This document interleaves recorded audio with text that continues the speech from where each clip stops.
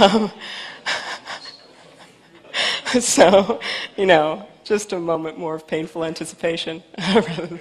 So, hey, these things spin. So when you put a magnet in your finger and it's a bioneutral sheath, it's in a bioneutral sheath specifically so it can move around, so it doesn't get adhered to by scar tissue. Which means if you take your finger and you take a magnet and you do this, you can feel it spin in your finger. Which is, to this day, one of the weirdest things I have ever felt. Now, being that this is a bunch of body modders who came up with this idea, they were immediately trying to figure out how they would put it under the clitoris.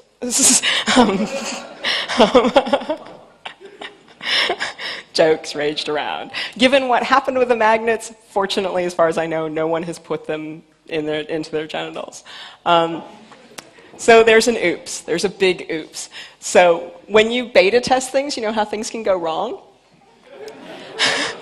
Sometimes you're beta testing on your own body, and things can go wrong. So I get contacted fairly often still by people who go, oh my God, that's the coolest thing ever. How do I get one? I will do anything. Please, please tell me how to get one. I am going to tell you why I don't ever tell anyone how to get one anymore. So I traveled in late 2005 out to, now we get to some of the bloody parts, to Phoenix and had my finger sliced open and had this little round magnet put in. Now I didn't get as much sensation as a lot of people because I have these tiny hands and they would only put a tiny magnet in my hands. So it's just kind of relative to the size of the magnet. So everything went really, really well for the first couple months. It healed up nicely. And it was great. And as a matter of fact, I have a favorite anecdote from this period, which is that it was only truly useful in my job once, which is that I was at a major company that makes internet infrastructure devices that will go unnamed. And I was at their journalist Dog and Pony, and they were showing off this this kind of IP over whatever the hell we want, barbed wire tin cans thing offering that they were putting through. And it ends in a phone line, and it goes in there showing this basically this broadband over whatever we want because we are amazing. And I reached down and touched the phone cord, and I just went, wow, that is a lot more than you can actually put through a phone cord in the wild. And I'm with a whole bunch of, I was a whole press gaggle, and I'm like, so this demo isn't real. And they're like, how do you know that? I'm like, it would take way too long to explain. just trust me, this demo is bullshit.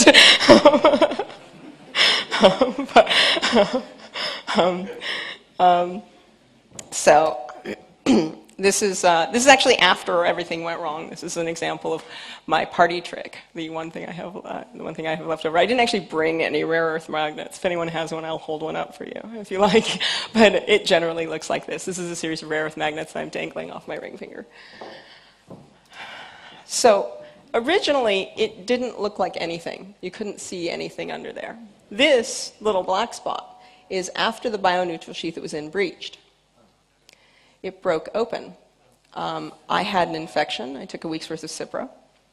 And then my body started to attack the magnet. Now, the magnet is a neodymium boron and iron.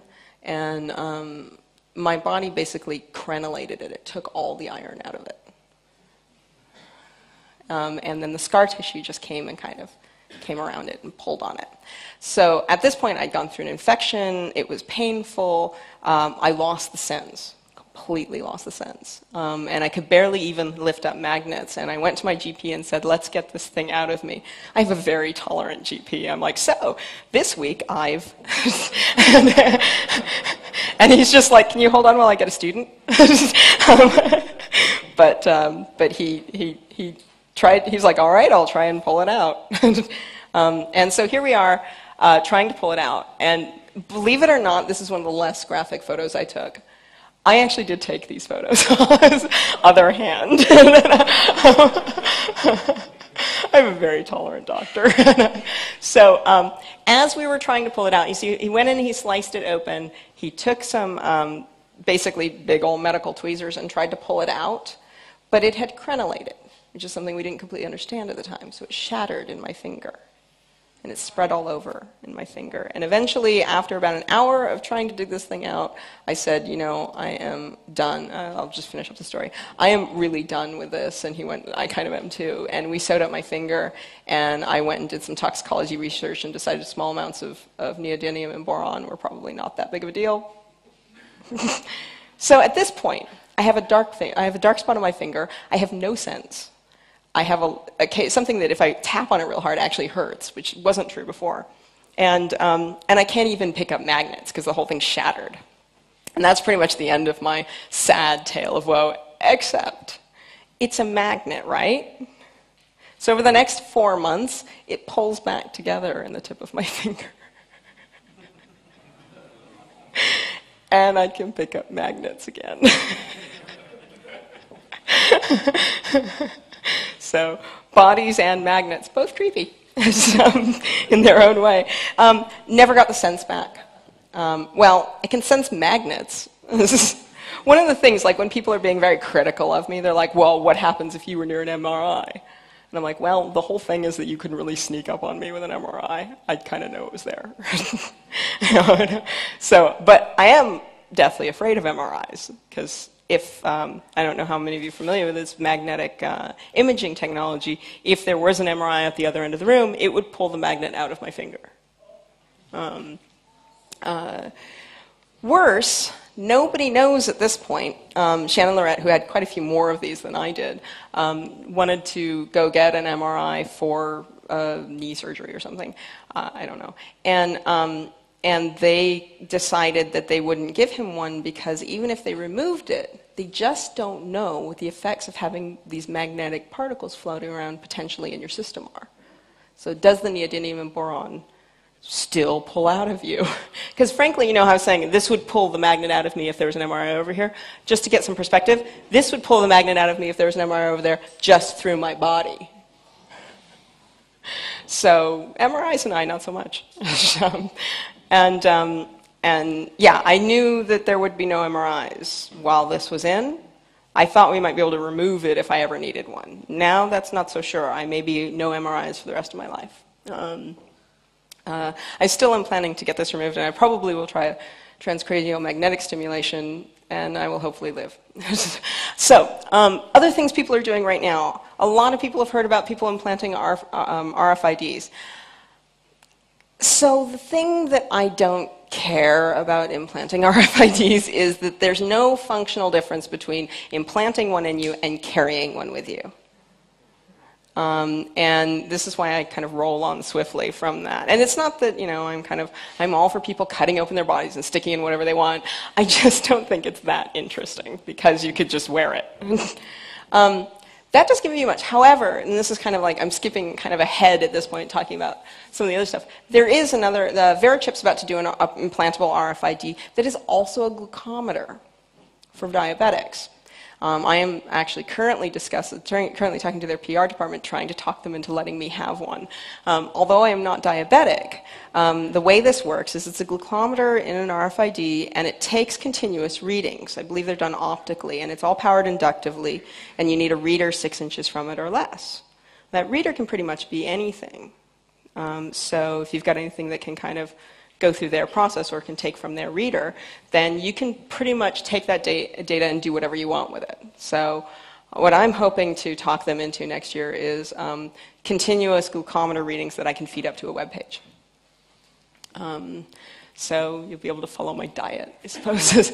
And it's, you know, one of the things is that I'd really like to be able to cross-reference that with other data. So I'm going to have to like note my mood, probably, to get good data on, you know, how insulin is affecting me in some way or another, and just continually put that all up online.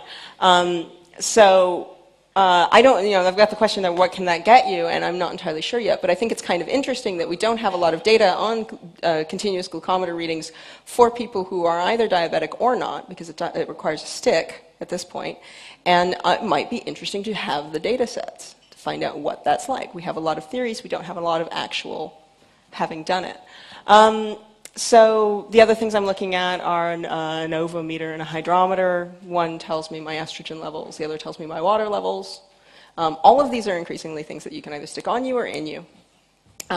So yeah, I just added this, obviously right before the talk, Sputnik, but for blood. And, the idea of these kind of little, we're inventing a lot of these little sensors right now, which are fairly cheap. I mean, the Verichip Digital Angel glucometer is not an expensive RFID. It's more expensive than the regular one, but it's not super expensive. It's just a continuous reader encased in glass. In order to get it in that size, you almost have to get it that cheap. The reader might be more expensive, but we're increasingly having a number of these kind of medical monitoring gadgets that you can put in your body. And there's just going to be more and more and more of them, and as they become more available, you will have the option of putting them in yourself, whether you are ill or not. They're just, frankly, Verichip likes to sell things, and they're going to want to sell you this. This actually, I'm kind of, and that's me talking about next year's projects, and I'm kind of jumping around a little bit at this point. Getting a little bit more philosophical for a second before I jump into the medical stuff.